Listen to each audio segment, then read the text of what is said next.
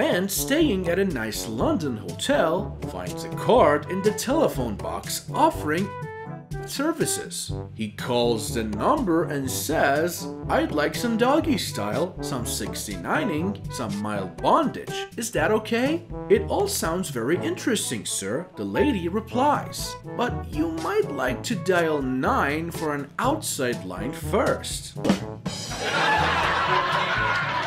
A man is walking his dog in the park when a beautiful young woman stops to admire the animal. "What's your dog's name?" she asks flirtatiously. "Herpes," replies the dog's owner. "How odd!" exclaims the woman. "Why in the world did you name your dog Herpes?"